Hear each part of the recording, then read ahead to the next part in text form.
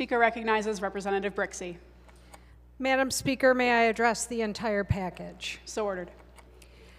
Madam Speaker, I rise before you here today in support of 4006 through 4032 and stand here as an American, and I'm proud to be an American. In our country, we don't record and review the books that you check out of a library. We don't censor the movies that you watch. We don't follow you into a bathroom stall to see what you're doing. And we don't imprison you because you didn't go to church, because privacy and personal freedoms are fundamental to our values. Last year, we lost those freedoms when Roe versus Wade was overturned and Michigan defaulted to an archaic abortion ban that was still on the books, despite having been unconstitutional for nearly half a century. Our medical futures were suddenly in the hands of politicians and law enforcement instead of our family doctors. People across our state, Republicans and Democrats and independents, started coming forward to share their abortion stories. Many of them had never felt the need to share before because the stories are personal and private, and sometimes very painful to discuss. But they shared them because they were afraid and they were furious. They couldn't believe that after 50 years of privacy and bodily autonomy, that the government would get between them and their doctors. They wanted people like us, politicians, to try and understand the myriad of reasons people need abortions. In a nation that's always valued personal freedom, it was inconceivable that politicians were suddenly deciding how many children we should have and forcing us to endure pregnancies we didn't want.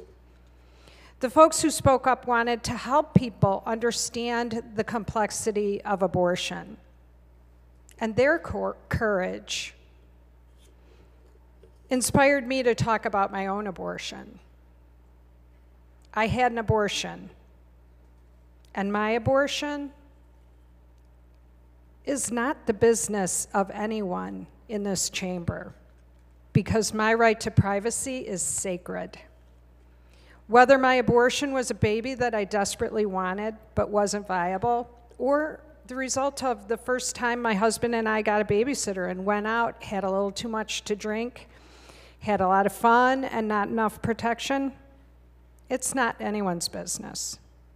Whether my abortion was a miscarriage that wouldn't resolve on its own, or the result of a broken condom, it's not anyone's business. Whether my abortion was because my boyfriend didn't like my method of birth control, so we didn't use it that one time, it's not your business. Whether my abortion was because I was a teenager who got carried away by the moment and the pleasure of the moment is not your business. Whether my abortion was because I got a fantastic new job and wanted to put all my efforts into my career is not your business. Whether my abortion was because I forgot to take my birth control too many times in a month is not your business. Whether my abortion was because I already had kids that I loved, but I couldn't afford anymore, is not your business. My abortion story is everyone's abortion story. There are a million reasons why people have abortions, but every story has something in common. They're personal, they're private, and they really aren't anyone's business. We need to trust people to make the decisions that are best for themselves and their families.